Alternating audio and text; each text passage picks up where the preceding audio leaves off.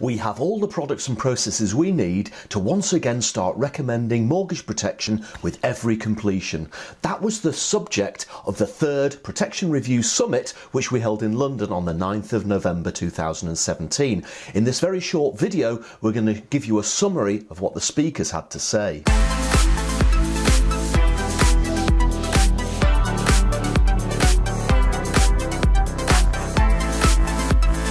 Nick Erskine from AIG Life kicked things off by telling us about some of the work that product providers have been doing to simplify products and processes. Hi, my name is Nick Erskine. I'm Head of Intermediary Sales at AIG Life, and today at the Protection Summit I've been talking about simplification in our marketplace. When you look back over the protection market for the last 10 years, what we've found is that products have become more and more comprehensive, and I think at the same time that's made our market quite complex. So what we've tried to do at AIG Life, and I think other companies are now following suit, is that we're trying to become simpler, take a more straightforward approach to products, providing more affordability options and more simplicity. And what that does is really gives advisors and customers more choice in terms of what is the right product to use for the customer. So something that's easier to understand, easier to position with the customer and faster to sell quite often can be a great solution for the customer depending on what their suitability and needs are. So we're seeing the market evolve in this way. That's impacting the way in which we capture information, how quickly we process online applications, and in terms of understanding the simplicity of products. So that's making some really positive strides forward in the industry. Then Charlie Carrick from Lime, that's Life Insurance Made Easy, talked to us about technological breakthroughs. So technology is the answer. Honestly, that's all you need to know. I'm obviously slightly joking, but technology is without a shadow of a doubt a way in which we can increase the number of people that are thinking about protection. It comes back to that classic triangle that I mentioned during the talk actually, which is advisors are brilliant at the top end of the market where it's complicated, where there's a lot of different elements to take into account. But most people don't need that much advice. It's simple, easy guidance towards a solution, and the solution is life insurance. In this particular case we're talking mortgage protection, so it's a fairly simple algorithm to work it out. And if you can use technology, you're going to reduce costs, you're going to increase capability.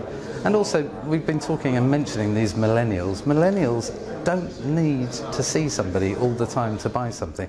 In fact, they don't actually get used to seeing people. They're much more comfortable on their phone, or maybe even a tablet, but predominantly the phone.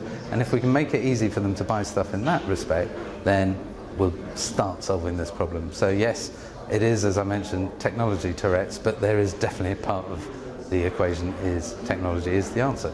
I then asked Mark Graves from Sesame whether independent financial advisors had a moral obligation to talk about protection with their mortgage customers. Well, I think I'd like to phrase it slightly differently. I don't think it's a moral obligation to sell protection. I think the most important thing is that they need to offer the client the opportunity to take it out. I think it's a moral obligation as part of the mortgage to offer the products that an advisor is authorised to sell. So I'm not sure how you can spend 3 hours with a client talking about the mortgage and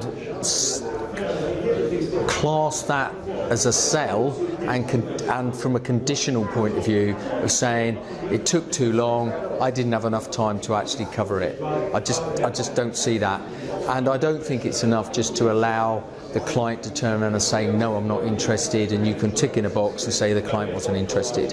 You have to take the client on that journey, and you have to make sure that you cover it. Now, I totally understand that the industry's got to do a lot more on the mortgage front and protection to slim it down so that we're saving 20 minutes at the front and 20 minutes at the back, because there is a point, the time where the client gets past that they can take in any more information. And it may be that it needs to be on 2 interviews, and that's possible as well. But you just can't do a mortgage nowadays and sleep at night and think it's not your problem.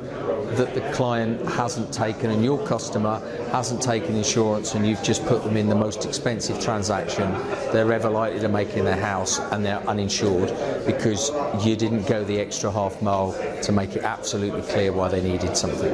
And finally, Nick Rendle from SCOR had this to say about mortgage protection. Okay, summarising my talk today, I think we have a moral obligation to improve protection coverage for mortgage sales. At the present time, there's far too few of our customers ultimately get a protection product, and we need to change this.